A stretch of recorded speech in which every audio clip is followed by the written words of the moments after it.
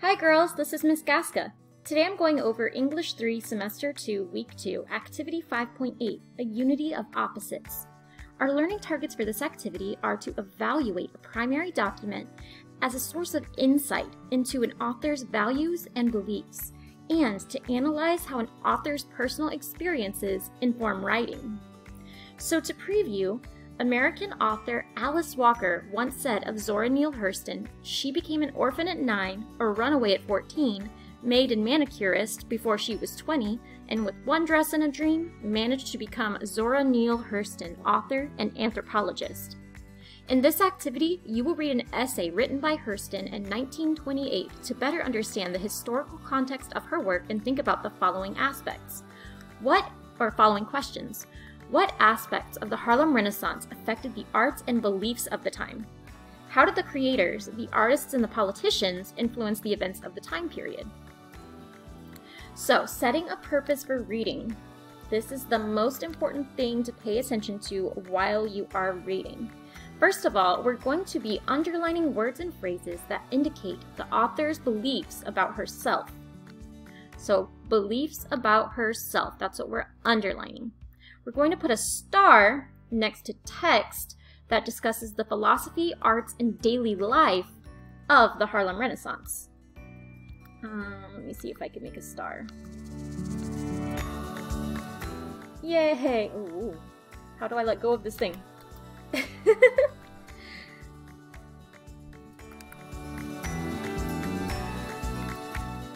Well, there it is. There's my star. All you have to do is right-click and finish your shape. Then we're... Ooh, snap. Then we're going to circle unknown words and phrases, trying to determine the meaning of those words by using context clues, word parts, or a dictionary. So, if you want to read a little bit about Zora Neale Hurston's background, which I recommend in order to understand the book that you're about to read that she wrote, it's right here and you're free to do so. Also, notice here she says she struggled to finish high school and she still had not accomplished that by age 26. But she still went on to graduate from college and wrote these amazing books that we're still reading today. So How It Feels to Be Colored Me by Zora Neale Hurston. Now I'm going to read the first 2 paragraphs with you, but after that it's up to you to continue reading and annotating. And remember, we're looking at aspects of the Harlem Renaissance such as philosophy, arts, and daily life to put a star next to, and underlining words and phrases about her beliefs regarding herself. I am colored, but I offer nothing in the way of extenuating circumstances except the fact that I am the only Negro in the United States whose grandfather on the mother's side was not an Indian chief. So these are claims that she's making about herself. She's talking about her ethnic background and she doesn't offer anything special. Like, nothing is special about her except that she's the only person who's black who doesn't claim to have an Indian chief as a grandfather. And that's her attempt at irony, because a lot of people like to say that they're part Native American, when in reality, not as many people are that think they are. And this isn't only among black people that do this. This is many different races claim to have Native American ancestry, but actually don't have any, or at least any that's provable. So I remember the very day I became colored. Ooh, that's kind of interesting. Up to my 13th year, I lived in the little Negro town of Eatonville, Florida. It is exclusively a colored town. The only white people I knew passed through town going to or coming from Orlando. The native whites rode dusty horses. The northern tourists chugged down the sandy village road in automobiles. The town knew the Southerners and never stopped cane chewing when they passed, but the Northerners were something else again. They were peered at cautiously from behind curtains by the timid. The more venturesome would come out on the porch and watch them go past and got just as much pleasure out of the tourists as the tourists got out of the village. So she doesn't really say much about herself except that she didn't become colored until she was 13, I guess. So I don't know if any of this so far says anything about the Harlem Renaissance, but as we keep going, continue to look for different things that suggest ideals of the Harlem Renaissance. I'm going to go down to the questions. And I'm going to say, actually, hold on. I wanted to circle some words that you may or may not be familiar with. She has extenuating, you may not know. She also has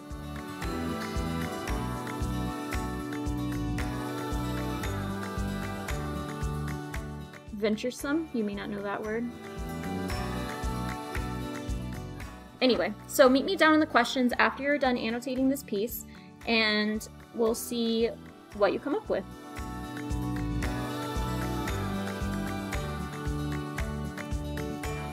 So for the first question, it says, what happened to change Hurston's perspective of herself and her color? Why was this significant given the time period in which she lived? Support your answer. So you have two questions here to answer. You have what happened to change how she saw herself and her skin color, how she saw herself and how she saw people who have her skin color. And then, why was this important based on the time period that she wrote this in and in which she lived, and then give details from the text that support your answer. Don't forget to cite them. For number 2, it says, what does an author mean by her self-description in paragraph 5, I became a fast brown, warranted not to rub nor run? When it says that, think about when you wash clothing, how certain colors, if you use a certain kind of detergent, will run in the wash and not be as bright or not be, you know, as some of the other clothes might get those colors on them. For instance, if you wash something that's red in a load of whites and you use bleach, then everything that comes out of that load is going to be pink when you're done. So think about that when she says this. For number 3, it says, why does Hurston choose to use the word circumlocutions in paragraph 11? How does this word contribute to the meaning of the text? So you're going to have to look up what this word means in order to understand what this question is asking. But it's asking why she used that word in paragraph 11 and how that word contributes to the meaning of the text. So you're also going to have to find the meaning of the text and then explain how that word contributes to that meaning. For number 4, what role does the author's use of figurative language play in developing the theme? What evidence from the text supports your answer? Now remember, figurative language is language that's not meant to be taken literally. It's words or phrases that use similes, metaphors, analogies, comparisons, things like that. That's what they mean usually when they're talking about figurative language. For instance, if I said the night was as bright as a light bulb, I don't know. That would be a simile, but obviously the night isn't really as bright as a light bulb. It's just a comparison to give the reader an idea of what it was like. So look for those figurative language examples and then explain how those figurative language things that she said contribute to the theme of the text, so the main message of the text. Then you have to find evidence to support your argument. For number 5, how does the metaphor in the last paragraph relate to Hurston's statements earlier in the essay? How do the themes of the essay reflect those of the Harlem Renaissance? So you're going to have to go to the last paragraph and look for the metaphor, the comparison of two things not using like or as, and how they relate to statements earlier in the essay. So also you have to explain how the themes reflect those of the Harlem Renaissance. So you're going to have to know what the themes of the Harlem Renaissance are, which hopefully you do thanks to the work from week 1. And you're also going to need to be able to explain how those themes and how the themes in the essay relate to one another, or reflect one another. So, secondary source reading. In his essay, Zora Neale Hurston, A Negro Way of Speaking, Henry Louis Gates, Jr. says of Hurston, virtually ignored after the early 50s, even by the Black arts movement in the 60s, an otherwise noisy and intense spell of Black image and myth-making that rescued so many Black writers from remaindered oblivion. Hurston embodied a more or less harmonious but otherwise problematic unity of opposites. It is this complexity that refuses to lend itself to the glib categories of radical or conservative, Black or Negro, revolutionary or Uncle Tom, categories of little use in literary criticism. It is the same complexity embodied in her fiction that, until Alice Walker published her important essay In Search of Zora Neale Hurston in Ms. Magazine in 1975, had made Hurston's place in the Black literary history an ambiguous one at best. So there are a few words here that you're going to need to familiarize yourself with. So we have remaindered, embodied. You probably can figure out what harmonious means. You probably know what problematic means. Glib.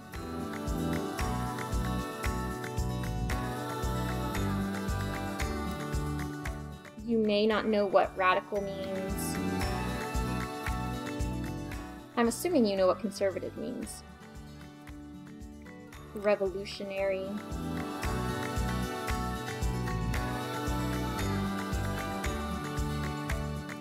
Ambiguous.